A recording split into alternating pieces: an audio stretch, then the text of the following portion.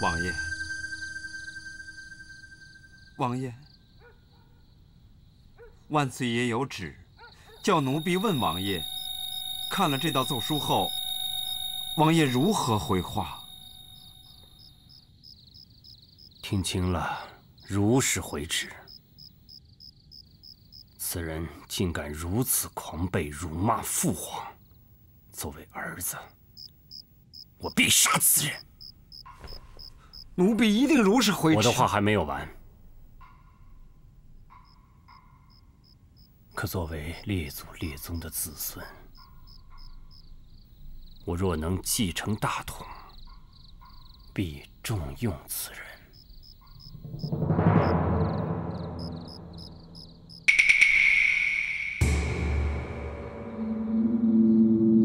王爷，奴婢恳求王爷将这后一句话收回去。不收回，我绝不收回。我知道，父皇疑心是我在指使这个人上的这道书，疑心我要逼父皇退位。我这就写本章，恳请父皇开去我的王爵，罢为庶民也好，赐我自尽也好，我一定立刻奉旨。王爷，王爷，王爷想亡了列祖列宗的江山吗？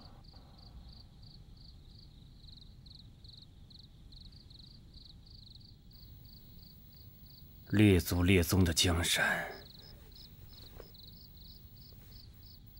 已经要亡在你们这些人的手里了，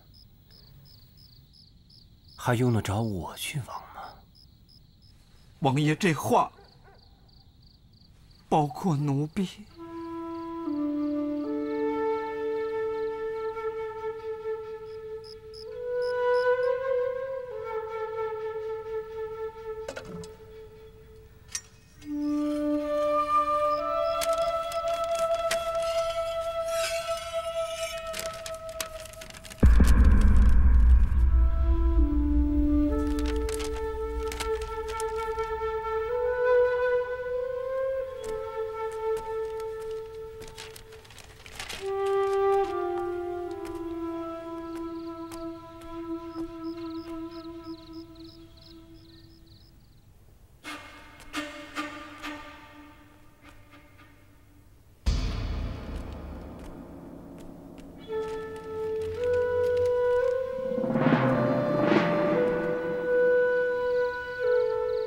王爷如果这样看奴婢，现在就赐奴婢死了吧！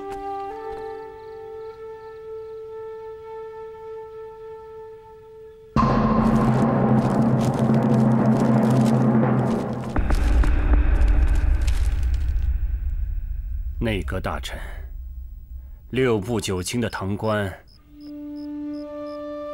都被你禁闭在西院之房。我大明朝都已经瘫了，除了皇上，就属你大。我哪能杀你？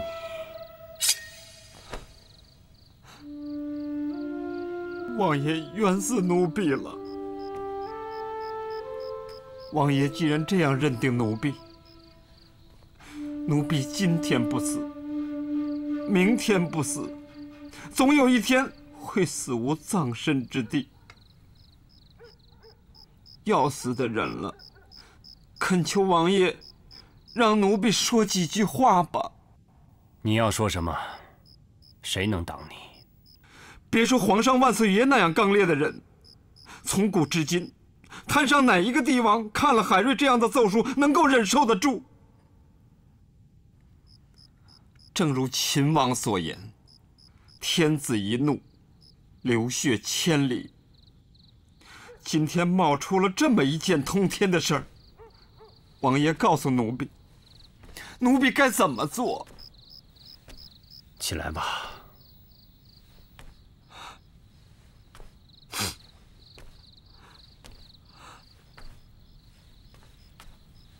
奴婢能做的，第一便是替皇上消气，一切都得等皇上消了气，才不至于不可收拾。哼，把满朝大臣都关起来，就能让皇上消气？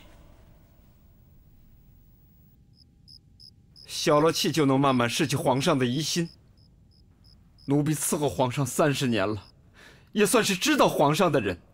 皇上一旦起了疑心，岂止是大臣们当中所有人都要受到嫌疑，就连王爷您也会受到牵连。王爷您想，奴婢为什么要怂恿皇上派那个赵贞吉去审海瑞？赵贞吉是徐阁老的学生，徐阁老又是王爷的师傅。那个海瑞偏又是赵贞吉的属下，赵贞吉不卸去嫌疑，所有人便都有嫌疑。王爷，奴婢这点苦心，难道王爷不能明察？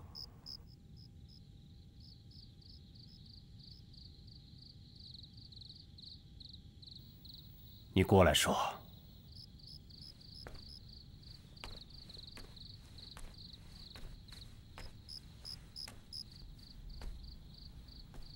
王爷说奴婢将满朝大臣禁闭在西院，奴婢算个什么东西？我就是有这个心，也没这个胆儿；就是有这个胆儿，也没这个本事，敢跟我大明朝满朝大臣为敌。这个时候，我只能让他们在直房坐着。同时，奴婢已经将海瑞进京后所有的形状从司礼监调出来，呈上去给皇上预览。海瑞进京后所有的情形，奴婢早就问过了。除了跟那个督察院御史王用吉，还有跟镇抚司的齐大柱有些往来，跟朝中其他任何大臣都没有往来。皇上看了那些呈报，自然会逝去对群臣的疑心。明天一早，也就会让徐阁老他们回布衙理事。王爷，您给奴婢一个明示，奴婢除了这样做，还能怎么做？奴婢做这些，难道是想亡我大明天下吗？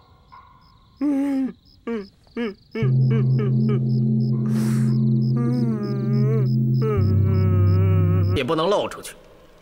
赵大人问完了，我们自然会开锁，让您老出来。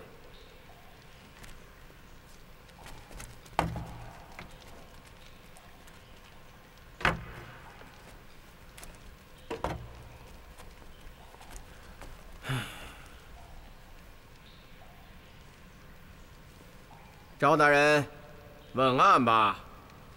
海瑞，卑职在。为什么要写那道奏书？上书是微臣的天职。你在奏书里都写了些什么？赵大人来审问卑职，皇上却没将卑职的奏书给赵大人看过。谋逆之言，我们做臣子的能看吗？赵大人没有看过卑职的奏书，怎么知道卑职奏书写的是谋逆之言？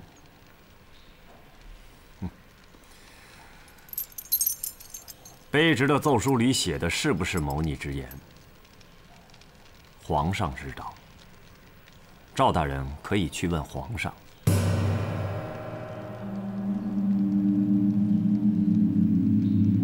我现在问的是你，我是奉旨问你。卑职的奏书是写给皇上看的。皇上如果愿意恭祝众大臣，自会给你们看；皇上如果不愿恭祝众大臣，我什么都不能说。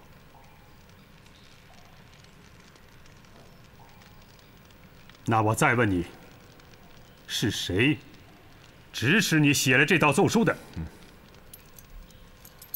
赵大人平时上书，也要人指使吗？卑职给皇上的奏书里写得很清楚，第一句就是：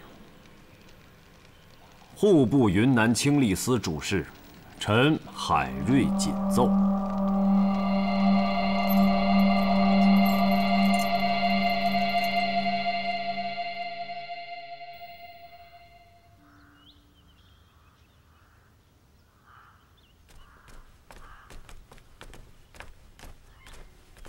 骑兵主子万岁爷，东厂奴婢王护一奉旨陪赵贞吉、沈海瑞回了。过场走得倒挺快。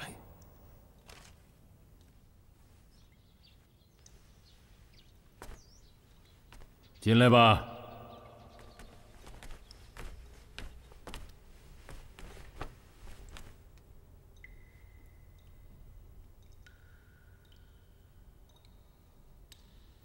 扔在那儿，朕不看。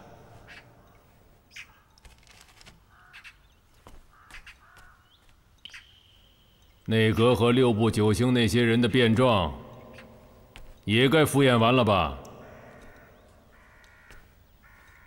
圣上，是否叫臣去催拿？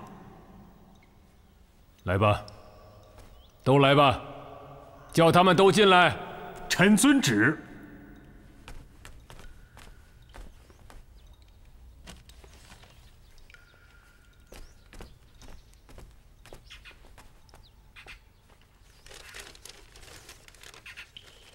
奴婢陈红给主子万岁爷复旨来了。进来吧。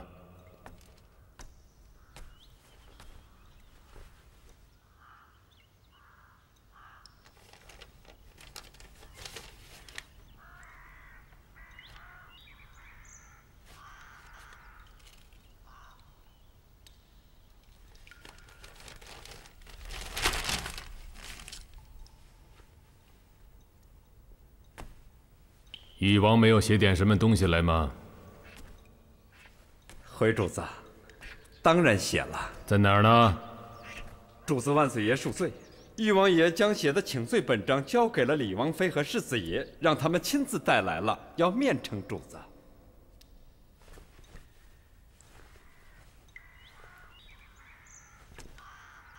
叫他们进来吧。是。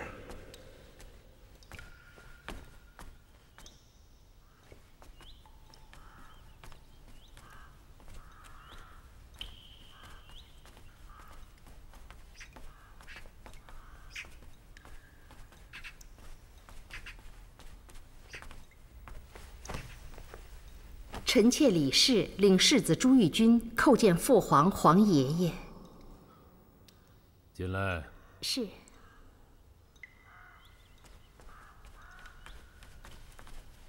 免了。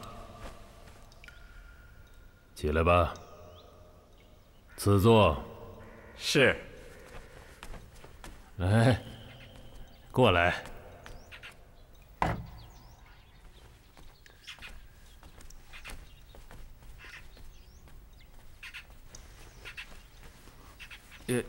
哎呦，几个月不见，朕孙子又中了。臣妾李氏带来了誉王的请罪本章，敬请父皇预览。陈皇，奴婢在。去门外看看，朕的那些忠臣们都来了没有？是。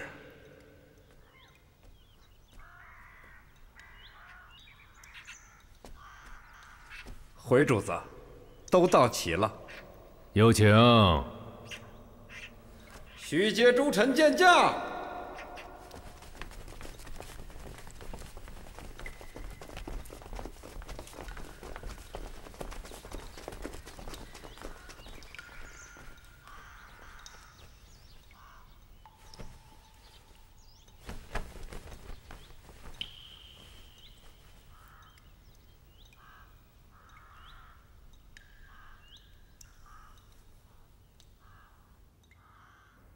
你们手里都拿的什么呀？罪臣须阶等奉旨写的辩状。辩的什么？罪臣等与海瑞有无关联？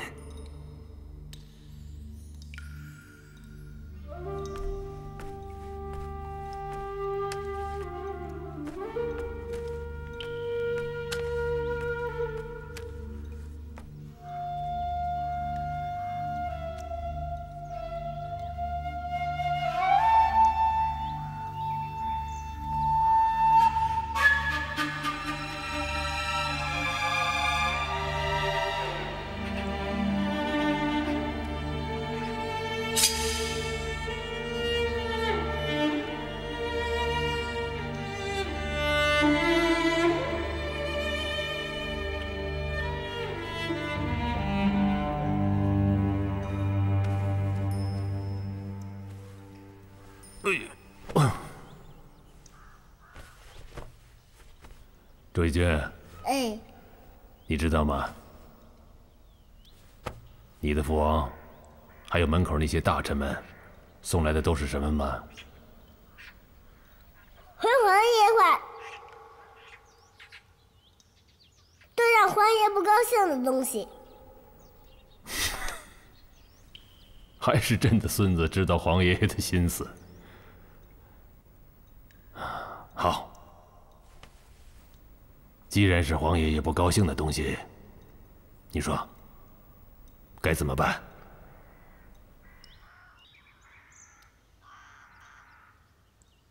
烧了他！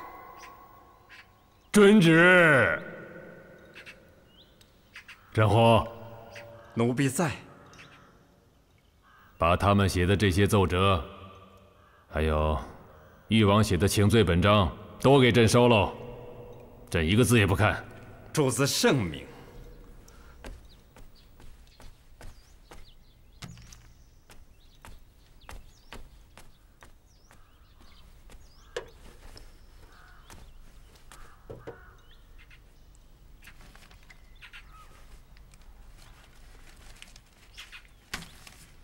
圣上，如天之仁，臣等感愧莫名。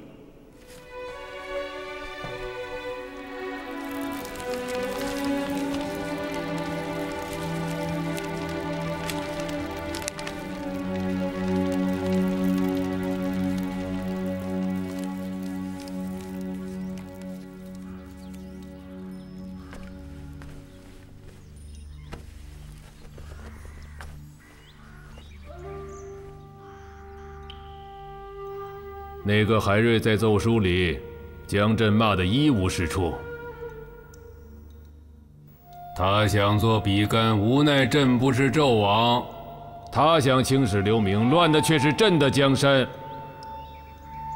朕已经想明白了，朕不会上他的当。你们把他写的那个东西拿去看看，看完了以后该怎么办？你们商量着办吧。振宏，奴婢在。把那个海瑞写的东西交给徐阁老，发内阁6部9卿堂官通阅。是。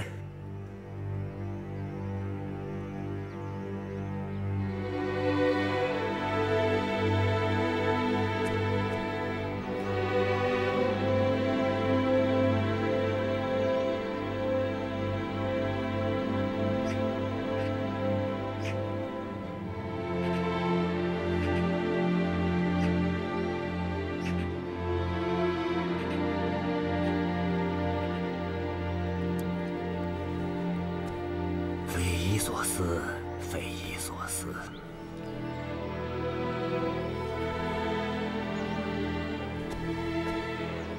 阁老，是否让我们也看看？阁老，还是让大家赶紧看吧。看完后得立刻让三法司审案论罪呀。二位有何意见呢？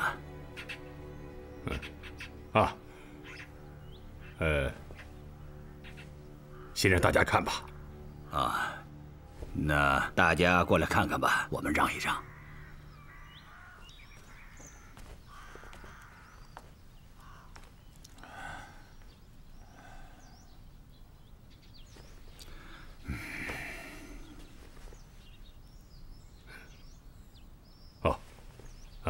沈大人，让你们刑部的人先过来看吧。大家过来看吧。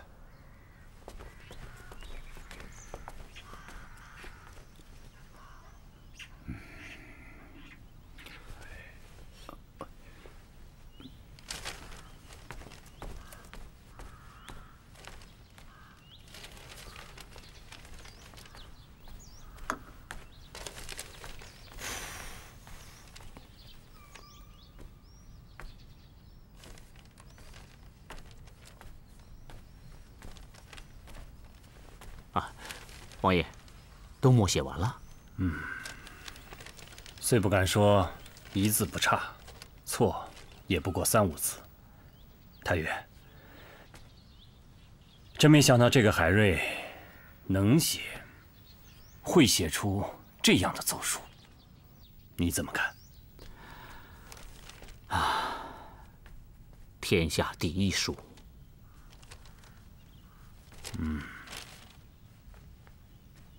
这个人你怎么看？国之利器。说得好，说得好啊！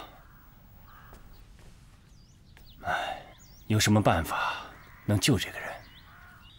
啊，王爷，明天内阁将第一次论海瑞的罪，今晚我去找徐师傅，把王爷的旨意转告给他。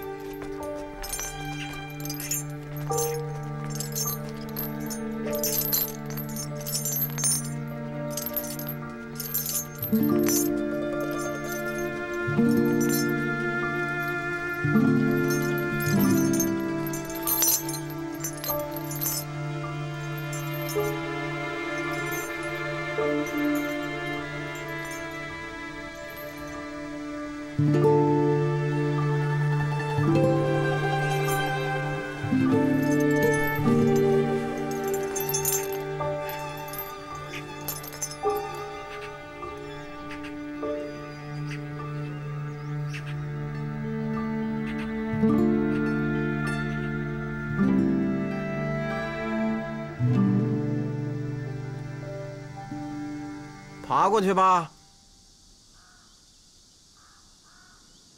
爬过去。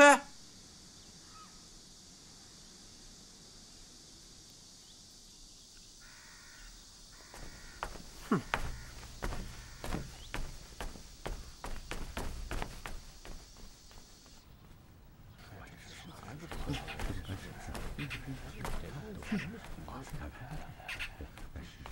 禀徐阁老众位大人，海瑞押到，可是进不了大门。为什么？重料在身，没人愿扶，也没人敢扶，他自己也不肯爬进来。孟京、苏青，去看一下。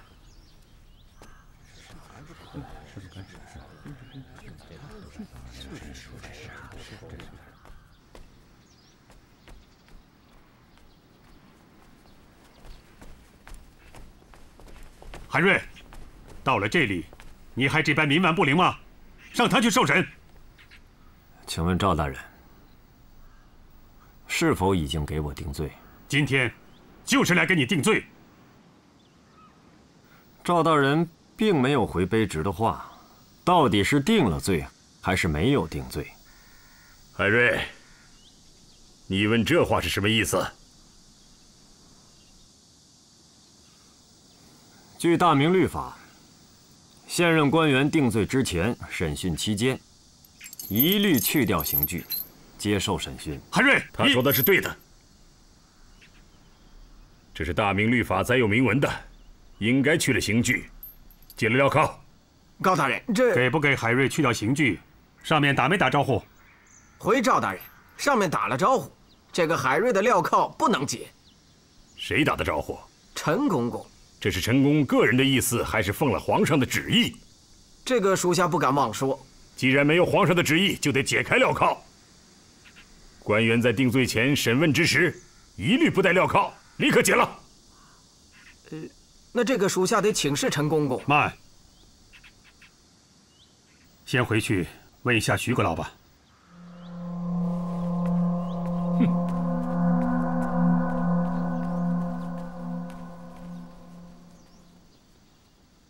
海瑞的罪，非以往任何罪官可比，在大明律中也没有任何条文比照。高大人，今天的案子就应该按司礼监的意思办，让他戴着镣铐受审。赵大人，这可不是你昨日奏对时说的话，旨意是让我们来论海瑞的罪。现在他的罪还没有论，赵大人就先一把罪给定死了，是不是我们就可以不论了？我何时把他的罪定了？哎，你刚才还说他的罪非以往任何罪官可比，怎么现在不承认了？我这样说，也不是定罪。既未定罪，那就得解开镣铐。现在是我们在会审，我们得按大明律法办。你立刻将他的镣铐解了。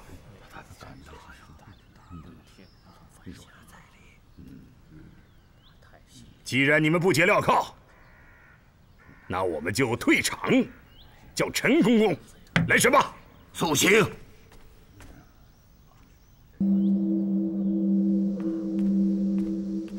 按内阁的意思，解了罪官的镣铐。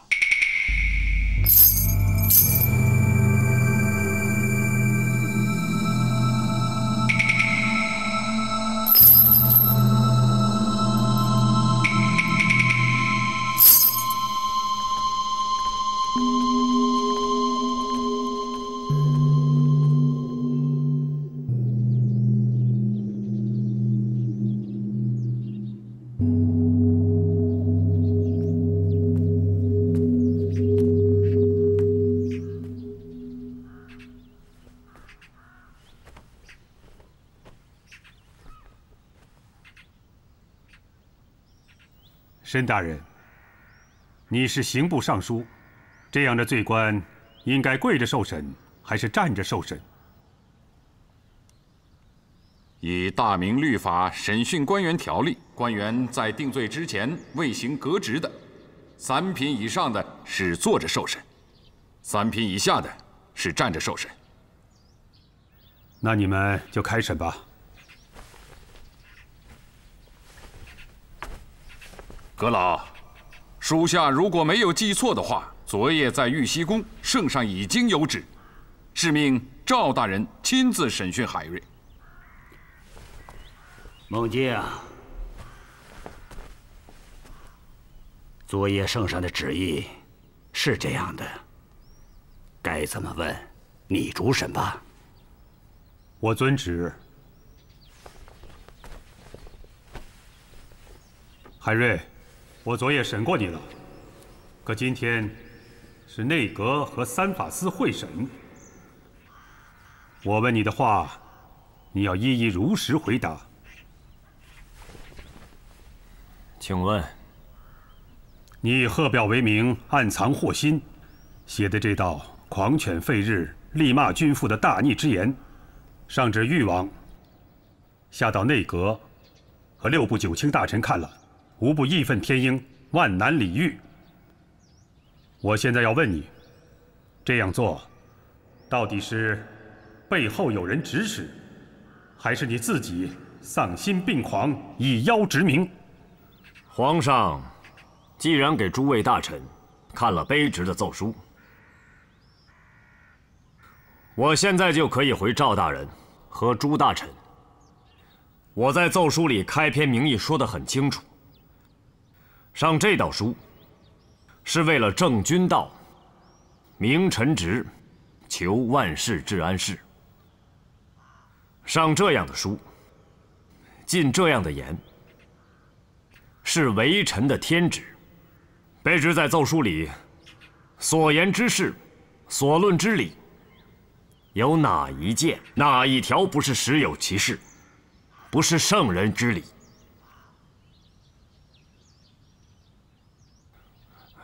赵大人和诸位大人都是读圣贤书、辅佐皇上治理天下的人，看了卑职的这道书，会认为卑职的话是丧心病狂、为妖直名吗？狡辩！你说你没有受旁人指使，又不是为了妖名，难道我大明朝君道臣直能够交给你这样一个小小的户部主事来管吗？赵大人的话，卑职听不明白。有什么不明白的？你又要正君道，又要明臣直，君道有何不正？臣直有何不明？居然字字句句指斥力骂圣上，从古至今，有你这样的狂悖之徒吗？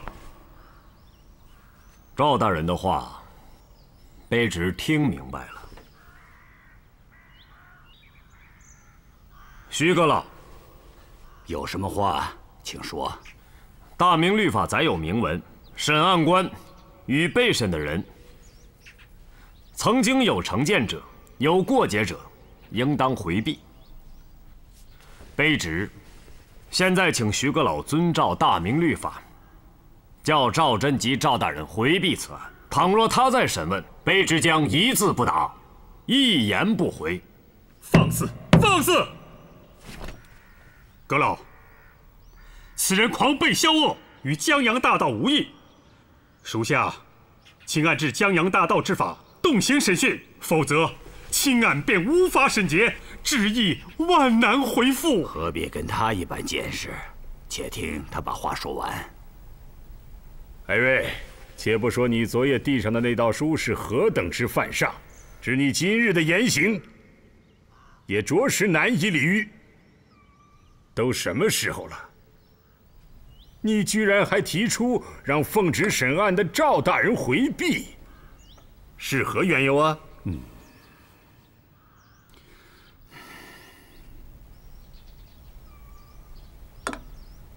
嘉靖40年，卑职在浙江任淳安知县，赵大人任浙江巡抚。那一年，卑职所管的淳安县遭了大灾，全县被淹。5月，江南织造局奉旨发放了赈灾粮。9月，赵大人为了一己之政绩，要在当年完成50万匹丝绸，竟不顾百姓的生计，向百姓催还奉旨的赈粮，还要以半价逼买百姓生丝。卑职抗了赵大人的命，赵大人上书参贺卑职。那时候，他曾经说过卑职是为邀殖民，收买人心。今天在大堂，卑职又听到了赵大人同样的言辞，这便是卑职所说的成见过节，也是卑职给皇上的奏书里所提到的臣职不明。赵大人，你就是我奏书里要参的大臣之一。动刑！让他把话说完。何必和他计较？且听他把话说完。还有最为重要的一条，卑职现在既是同各位大人说的，也请诸位大人转奏皇上。我海瑞不过是一个举人出身，本意无心功名，但既识君禄，便有臣职。大明朝这些年来，年年国库亏空，皇上一意悬修，大兴土木，各级官员面为瞬移，趁机搜刮。这大殿的一根栋梁，从云南、从贵州深山运到北京，耗费官帑，竟达5万两之巨。沿途死伤人命不下100余民工。赵大人，你管着户部，几时曾算过？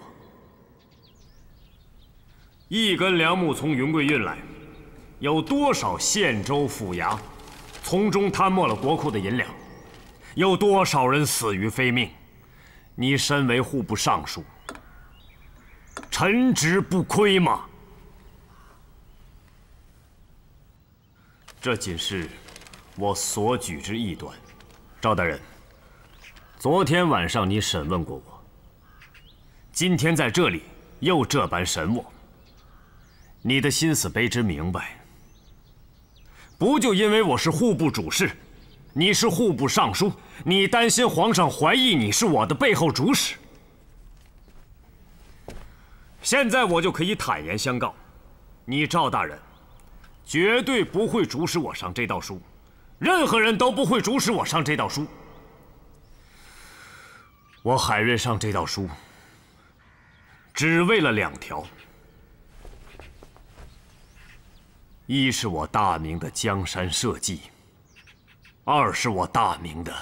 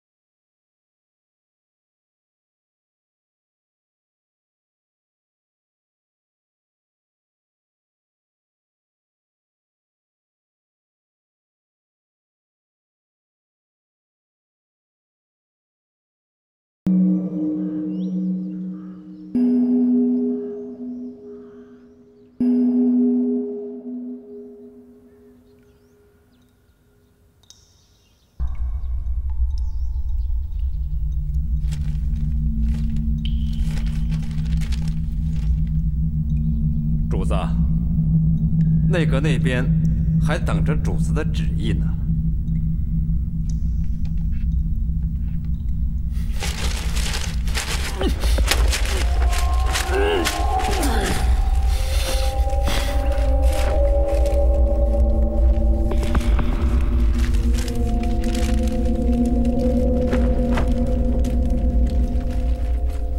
孽障！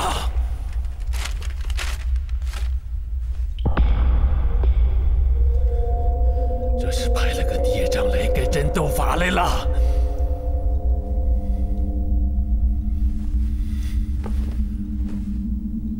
干脆由奴婢动刑，我就不信降不服他。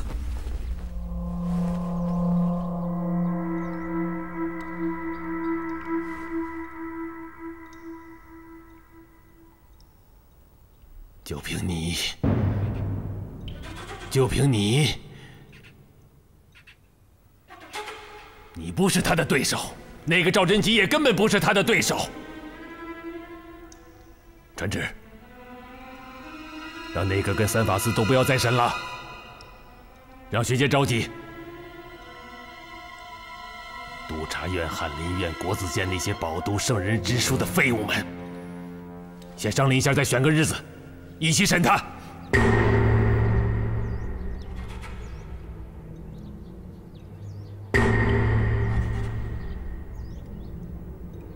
要他把马震和马群臣的那些话，一个字一个字的嚼了，再咽回去。